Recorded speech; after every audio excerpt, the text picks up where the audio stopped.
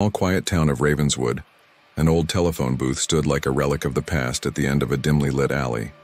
Local legend spoke of a gruesome murder that had taken place there years ago, leaving a restless spirit behind.